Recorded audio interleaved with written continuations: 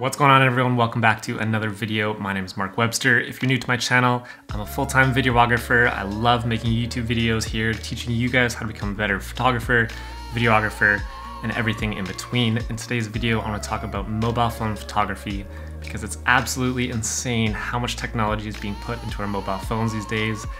And our cameras are becoming less and less useful to a certain extent when it comes to travel. It's awesome to have something so powerful in your pocket. The phone I've been using for the past couple months is the Huawei P40 Pro. This thing is absolutely insane when it comes to photography. I don't think there's a better phone out there if you're interested in mobile phone photography. What makes this insane is that it has a 50 megapixel ultra vision camera.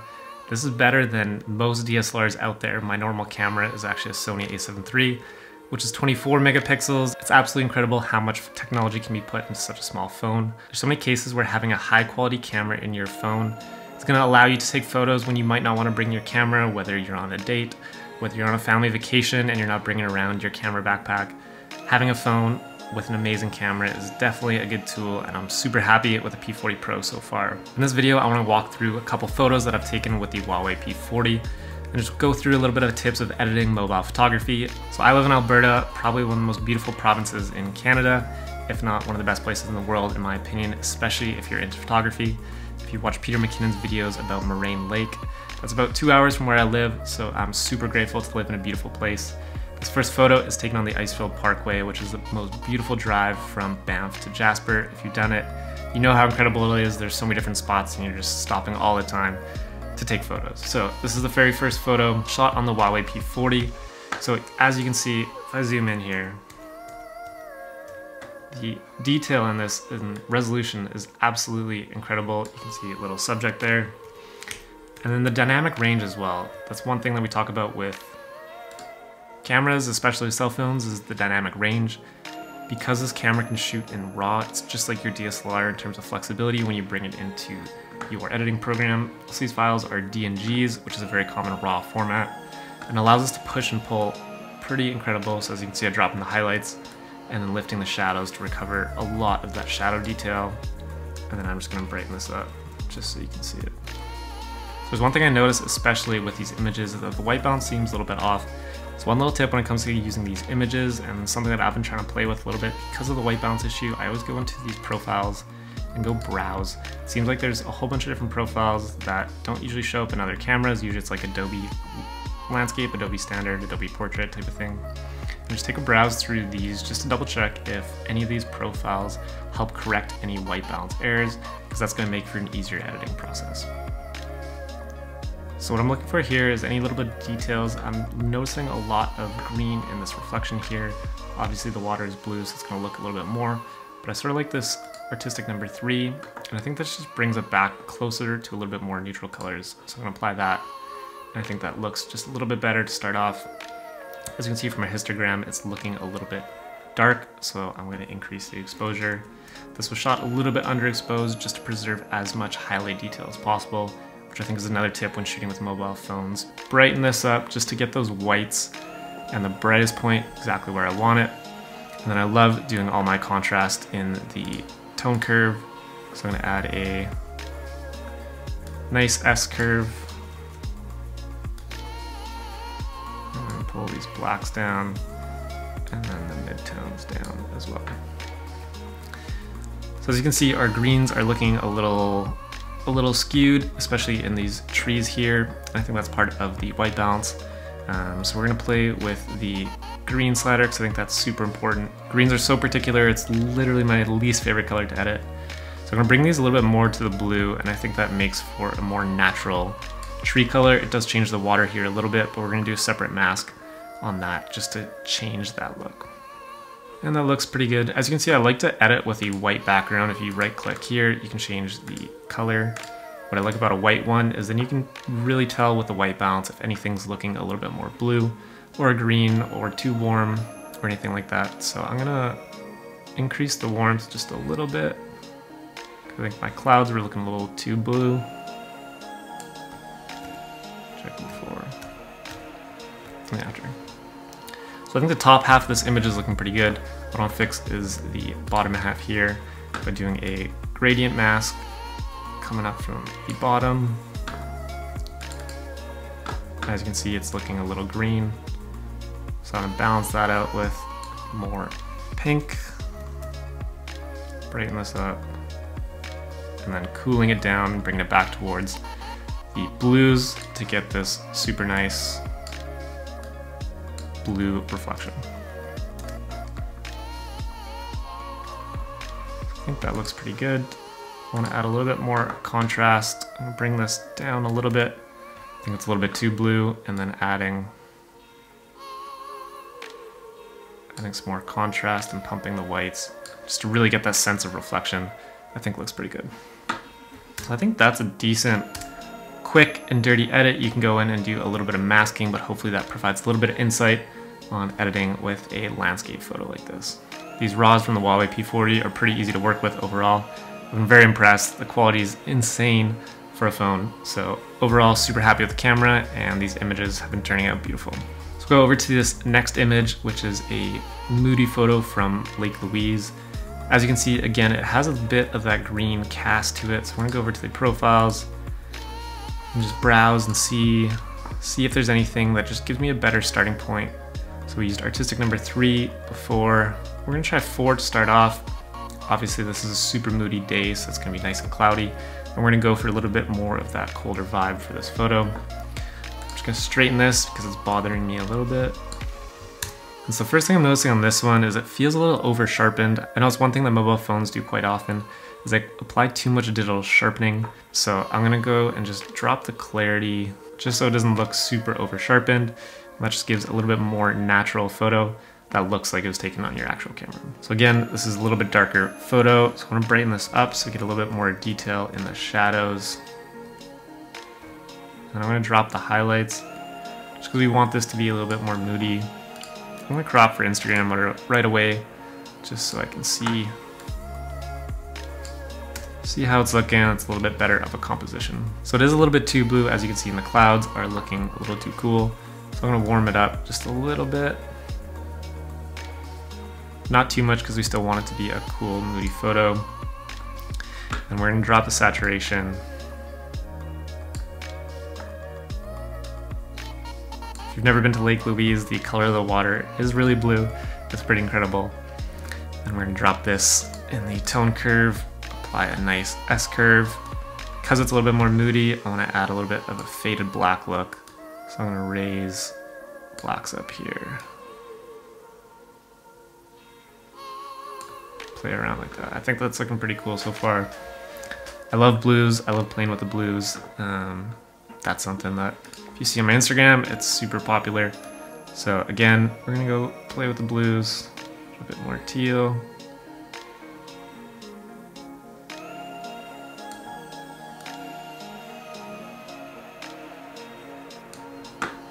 This is looking sweet. Dropping the saturation on the blues. Again, we're going for a nice moody look, and I really want to drop the saturation on these warm tones, especially in these rocks in the front, and that creates this overall more moody vibe. See before. It's pretty crazy. I think the profile correction makes a huge difference. So I think that gave us a much better starting point to get this image a little bit more where we want it. So one thing I want to do is add a radial adjustment. I always do this too, is invert this.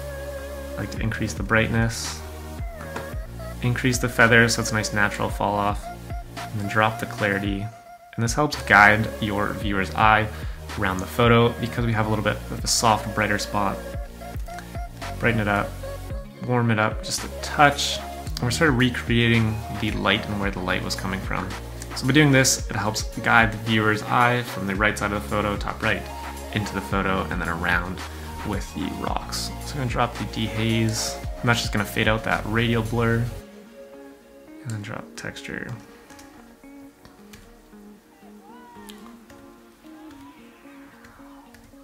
And that just helps fade out this edge of the mountain and just increase the moodiness just a little bit. As you guys can see, there's a little bit too much faded darkness on this left side of the tree, so I'm gonna add a brush. I just wanna brighten up the black point in here, so I'm gonna lift the shadows. You can see what I'm working with. Not too much area, and I just want to lift the shadows and the exposure.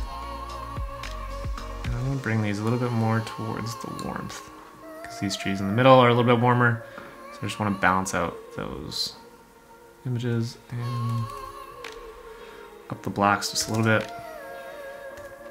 So that was before, and that was the after. It's getting pretty good. The last thing I want to do, again, to just control the viewer's eye, is do a gradient coming up from the top. So what I'm doing for this one is dropping the exposure and cooling it down a little bit, and then I'm going to desaturate. A little too dark. And I'm going to get rid of this coolness just because I think it's okay already. As you can see, this is just guiding the viewer's eye up and into the frame. I think that looks pretty cool. It's going to be a little bit too blue, I think, so we're going to warm this up. 6300, which I think is the normal white balance for cloudy photos. So we're going to roll with that. I think that looks awesome before and the after. Pretty incredible. Again, this photo is from the Huawei P40, which is the best smartphone that I've ever shot with. I think it's pretty incredible, the resolution and the detail. If you guys want to see the detail on this photo,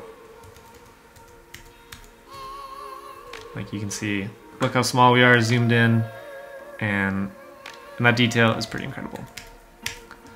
So we can zoom back out and go to the last photo. What I thought was pretty incredible about this photo is how good the image looked straight out of camera.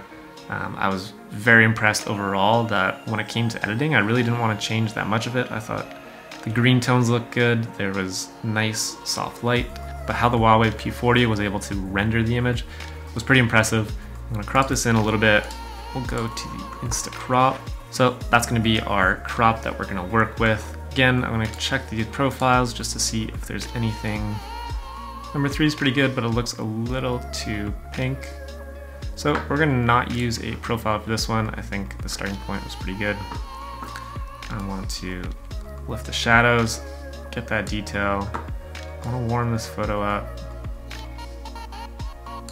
And what I like to do, sometimes when I like to warm photos, then I go into the shadows, and then my magic number for the hue is 210 for the shadows, and then just play around with the saturation. What this is going to do is going to balance out the warmth of the photo with a little bit of coolness in the shadows. This is obviously a common cinematic look, but it's something I like to do in my photos as well, of warm tones and then cool shadows, just to get that sort of teal, a light teal and orange look. So we'll start with that, and let's go play around with these greens, because greens are always iffy. I think the shadow's already too blue, so we're going to bring these greens a little bit back towards the yellow tones. I'm going to desaturate the greens, and I'm going to darken the greens as well. I love this light coming up here, so we're going to increase the saturation and really trying to capitalize on those orange tones. And I think that looks pretty good. I'm going to increase the saturation on the blues, because we want to take advantage of the blue water. So that's just a nice light color to start off. We'll go do our contrast.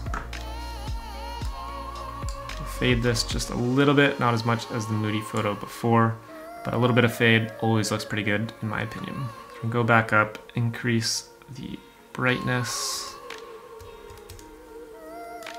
drop the highlights to recover that cloud detail, which looks pretty good,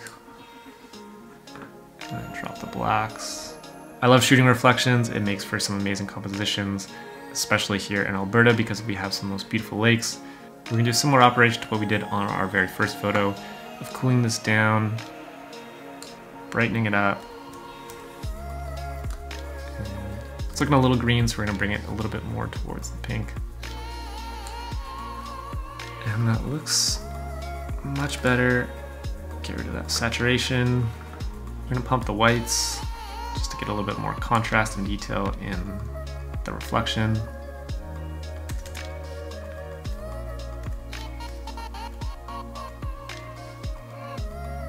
It's looking pretty good. As you can see, I'm pretty happy with the natural colors that were produced from this image. It's pretty rare that you get a raw image that doesn't require much editing, but on this one, I tried a couple different styles. And I think I like the natural colors. This is gonna be my edit for this one. As you can see, the detail in this photo especially was incredible. It's a shot with a little bit more light. So if I zoom in here all the way into this cabin, it is pretty crazy. And what this allows you to do is if you want to crop and recompose your photos, you have a lot of resolution to play with, which is pretty rare, especially for mobile phones. I remember the old days where phones just had these tiny images and you could barely crop without losing a lot of detail. For this, we can crop in super, super hard. And if I fit this, and it's still a decent image to work with. Obviously, it's pretty extreme crop, but to have this much resolution is super impressive. So cycle through our 3 photos here. So these are all different styles. Hopefully these edits were a little bit unique and you learned a thing or two about editing with mobile photography. As I mentioned before, I'm using the Huawei P40 Pro, which is the world's best smartphone. And I've been so impressed with the resolution and the quality of the image that this phone produces. If you're interested in this phone, I'm gonna leave a link in my bio so you can check out more detail of all the other features that make this phone so great. Thank you guys so much for watching this video. I'll see you guys next time.